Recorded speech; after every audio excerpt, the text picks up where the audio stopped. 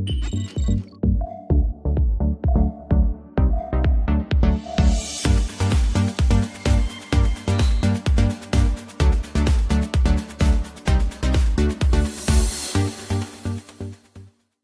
Welcome back. আমি SM জয় আবারও হাজির হয়ে গেলাম ইলাস্ট্রেটর নতুন পর্ব নিয়ে।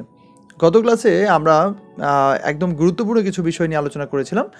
সো যারা গত পর্বগুলো মিস করেছেন তারা আগে গত পর্বগুলো দেখে আসেন, তা না হলে আজকের ভিডিওটা আপনাদের জন্য একটু অ্যাডভান্স হয়ে যেতে পারে বা হয়তো বুঝতে সমস্যা হতে পারে, কারণ গত পর্বগুলোতে আমরা একেবারে বেসিক টুলস নিয়ে আলোচনা করেছি। তো আজকে আমরা ইলাস্ট্রেটরের শুধু ইলাস্ট্রেটর নয়, পুরো গ্রাফিক ডিজাইনের একটা গুরুত্বপূর্ণ বিষয়, সেটা হচ্ছে অ্যালাইনমেন্ট। আমরা কোনো কিছুকে অ্যালাইন করা শিখবো, যে কোনো কিছুকে কী করে আমরা অ্যালাইন করতে পারি। অ্যালাইন মানে হচ্ছে স্তর, কোনো কিছুকে নির্দিষ্টভাবে সাজানোকে আসলে অ্যালাইনমেন্ট বোঝায়। সো আমরা কিছু জিনিসকে সাজাতে পারি, যেমন লেফটে, রাইটে, সেন্টারে অথবা টপে বা বটমে। তো ইলাস্ট্রেটর অ্যালাইনমেন্ট ব্যবহার করার জন্য শিফট F7 অথবা আমরা উইন্ডো থেকে সেখান থেকে গিয়ে হচ্ছে আমরা অ্যালাইনমেন্ট নিয়ে আসতে পারি। এই যে এখানে অ্যালাইনমেন্ট, সেখান থেকে আমরা নিয়ে আসতে পারি। সো আমাদের এখানে অ্যালাইনমেন্ট চলে আসছে। তো প্রথম হচ্ছে অ্যালাইন টু অবজেক্ট, এবং নিচে অ্যালাইন টু একটা অপশন আছে, সেখানে হচ্ছে 3টে অপশন দেখতে পাচ্ছি। একটা হচ্ছে align two selection, align two কি অবজেক্ট যেটা এখন হাইড হয়ে আছে, এবং অ্যালাইন টু আর্টবোর্ড।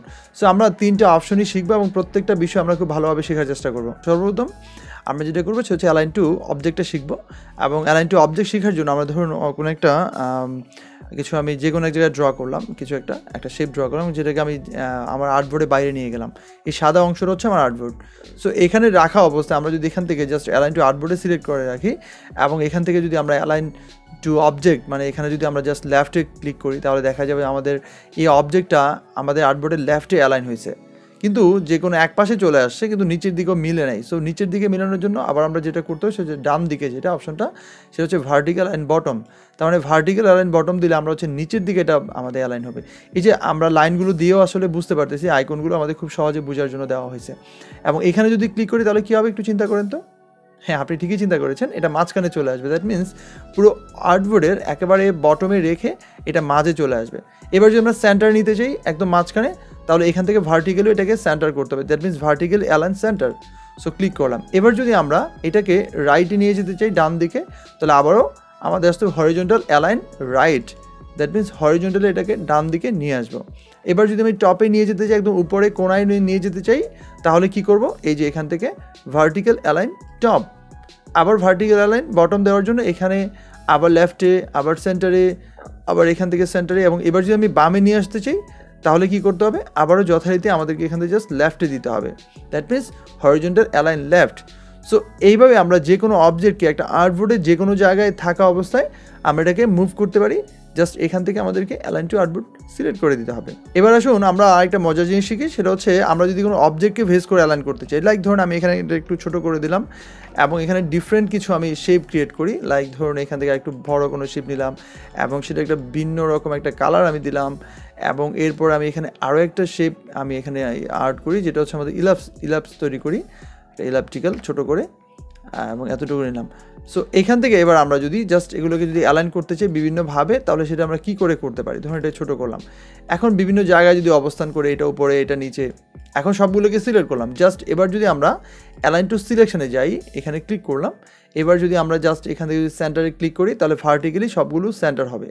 কিন্তু আমরা যদি চাই যে কোনো একটাকে ফেস করে, যেমন আমার, এবং এটা এই অবজেক্টে যদি তার অবস্থান চেঞ্জ না করে, যদি তার জায়গা পরিবর্তন না করে, তাহলে আমরা কি করতে পারি, তাহলে হচ্ছে আমরা যে কোনো একটাকে ওভার সিলেক্ট করতে পারি, যেটাকে ফার্স্ট প্রায়োরিটি বলে।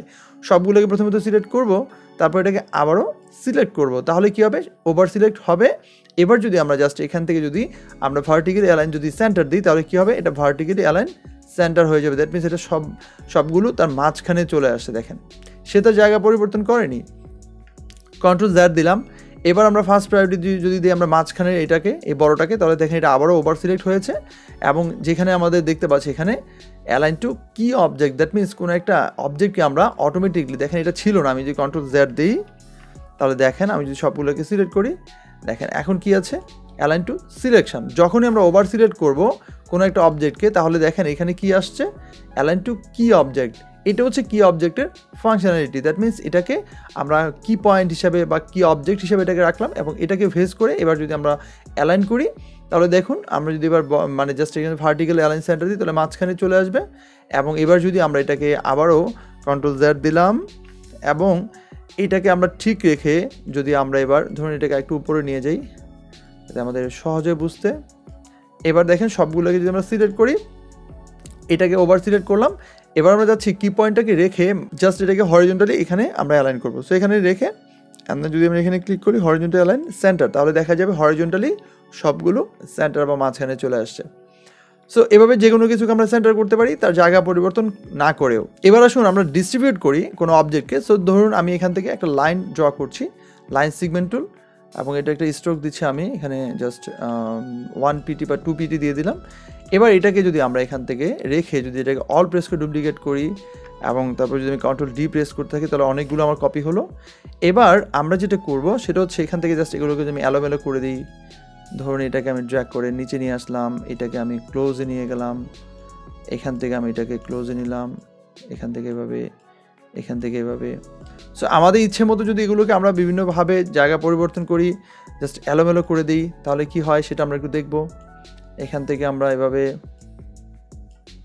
এভাবে এখান থেকে এবং এখান থেকে এভাবে, এখান থেকে এটা এভাবে নিয়ে আসলাম, এটা এখান থেকে উপরে নিয়ে যাই।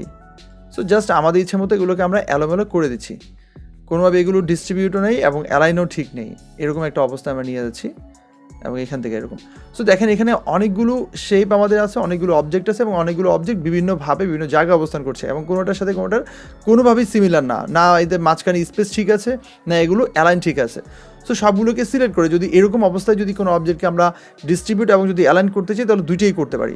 ফার্স্ট অফ অল যদি আমরা এটাকে ডিস্ট্রিবিউট করতে চাই তাহলে ভাবুন তো আমরা কীভাবে ডিস্ট্রিবিউট করব। যদি আমরা এখান থেকে যদি হরিজন্টালি করি তাহলে কি হবে, যদি লেফটে দিই দেখেন বামে চলে আসছে, হলো না। Ctrl Z দিলাম, আবার মাঝখানে দিলাম, তাহলে সবগুলো মাঝখানে চলে আসছে, সেটাও হলো না। এবার যদি হরিজন্টালি রাইট দিই তাহলেও হলো না। দ্যাট মিনস হরিজন্টালি এগুলোকে ডিস্ট্রিবিউট করা যাবে না। তাহলে কি করতে হবে, নিশ্চয়ই এখানে ভার্টিক্যালি হবে। হ্যাঁ, আপনি ঠিকই ভেবেছেন, ভার্টিক্যালি হবে। ভার্টিক্যালি অ্যালাইন টপ, তাহলে উপর দিকে সমান হবে Ctrl Z, vertically align centre, মাঝখানে সমান হবে ভার্টিক্যালি অ্যালাইন বটম, সবার নিচে যেটা সেটাকে ফেস করে এটা নিচের দিকে সমান হবে। সো আমরা সবচেয়ে ভালো হয় কি ভার্টিক্যালি অ্যালাইন সেন্টারে রাখি। এবার এটা তো হলো, কিন্তু মাঝখানে আমাদের অনেকগুলো স্পেস কিন্তু আমাদের ফাঁকা আছে, যেমন এখানে এই জায়গাগুলো ফাঁকা গ্যাপ আছে। সো এগুলোকে কী করে আমরা ডিস্ট্রিবিউট করতে পারি। আসুন এবার যদি আমরা ডিস্ট্রিবিউট করতে চাই তাহলে কি করতে পারি। তো সবগুলোকে সিলেক্ট করে, তো এবার যদি এখান থেকে আমরা ভার্টিক্যালি যদি এটাকে ডিস্ট্রিবিউট করি তাহলে কি হচ্ছে না, কোনোটা দিয়ে হচ্ছে না। দ্যাট মিনস আমরা ভার্টিক্যালি অ্যালাইন করেছি কিন্তু ভার্টিক্যালি ডিস্ট্রিবিউশন হচ্ছে না, কারণ ভার্টিক্যালি ডিস্ট্রিবিউট হলে তো উপর থেকে আসবে। সো এটা তো উপর থেকে হবে না, সো আমাদেরকে হরিজন্টালি করতে হবে। দ্যাট মিনস এই যে এখানে হরিজন্টালি, সো আমরা যে কোনো এক পাশ থেকে করতে পারি। তো horizontal line left, that means বাম পাশ থেকে এগুলো ডিস্ট্রিবিউট হয়ে আসবে। এবার যদি ক্লিক করি তাহলে দেখেন বাম পাশ থেকে সমান হয়ে আসলো, অথবা আমরা Ctrl Z দিয়ে এখানে সেন্টার করতে পারি, অথবা আমরা রাইট করতে পারি, বোথ আর সেম।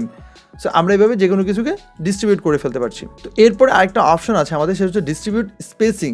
ডিস্ট্রিবিউট স্পেসিংটা আমাদের জন্য অনেকের কাছে হয়তো নতুন, এটা আমরা হয়তো অনেকে জানি না। সো আজকে আমরা এটা শেখার চেষ্টা করবো। ডিস্ট্রিবিউট স্পেসিং বলতে কি বুঝি, আসলে ডিস্ট্রিবিউট হচ্ছে ডিস্ট্রিবিউট হবে তবে স্পেস অনুযায়ী হবে। ধরুন এটাকে আমি সিলেক্ট করলাম এবং এখানে একটা কালার দিলাম, ফিল কালার, এবং এটাকে ড্র্যাগ করে যদি আমি এখানে জাস্ট বসাই এবং Ctrl D প্রেস করতে থাকি, তো এখানে দেখেন অনেকগুলো হয়েছে কিন্তু আমাদের। সো এই সবগুলোকে যখন আমরা সিলেক্ট করলাম, আমরা যাচ্ছি আমরা ডিস্ট্রিবিউট করব, তবে স্পেসটা মেনটেন করে আমাদের আর্টবোর্ড অনুযায়ী এটা ডিস্ট্রিবিউট হবে। সো সেটার জন্য প্রথমে আমরা এখানে যেতে হবে, দেন হচ্ছে অ্যালাইন টু আর্টবোর্ড। আর্টবোর্ড দেওয়ার পর এবার যদি জাস্ট আমরা এখান থেকে যদি এটাকে প্রেস করি হরিজন্টাল ডিস্ট্রিবিউট স্পেস, তাহলে কি হবে দেখেন এটা এই আর্টবোর্ডের ভিতরে চলে আসছে এবং এটার নির্দিষ্ট যে স্পেসটা মেনটেন করা দরকার সেই স্পেসটুকু সে মেনটেন করেছে। ওকে, এবার আমরা আরও কিছু কাজ করতে পারি। যদি আমরা একটা কি পয়েন্ট ফিক্স করে দিই যে অ্যালাইন টু কি অবজেক্ট, সো এখানে দেওয়ার পর যে কোনো একটা কি পয়েন্ট, আমি এটা কি রাখলাম রাইট সাইডের। এবার এটাকে রেখে যদি এইটা থেকে যদি আমরা ডিস্ট্রিবিউট করতে চাই তাহলে এখান থেকে কত পিক্সেল চাই। সো ধরুন আমি এখানে জাস্ট 5 পিক্সেল চাই, সো এখানে 5 পিক্সেল। এবার যদি এখানে ক্লিক করি দেখেন 5 পিক্সেল, জায়গা সরে এসে 5 পিক্সেল হতে হতে এই পর্যন্ত আসছে। That's really amazing. এখানে গিয়ে যদি আমরা যদি 10 পিক্সেল দিই এবং এবার আবার ক্লিক করি দেখেন একটু দূরে সরে গেল। যদি এখানে আমি যদি 20 পিক্সেল দিই তাহলে এখানে আবারও দূরে সরে গেল, এবং এবার যদি আমি এখানে 50 পিক্সেল দিই তাহলে আরও বেশি দূরে সরে যাবে। সো এবার যদি কমিয়ে দিয়ে যদি আমরা একেবারে 0-তে নিয়ে আসি তাহলে দেখবেন সবগুলো একসাথে লেগে গেছে, এবার মাঝখানে কোনো স্পেস নেই, সবগুলো একসাথে চলে আসছে। সো এই ছিল হচ্ছে আমাদের অ্যালাইনমেন্টের বিষয়গুলো। আশা করি আপনারা সবাই পারবেন এবং অ্যালাইনমেন্টটা নিজেরা একটু ট্রাই করবেন। সো আশা করি প্র্যাকটিস করলে কোনো সমস্যা থাকবে না, বিষয়গুলো আপনারা নিজেরা করতে পারবেন।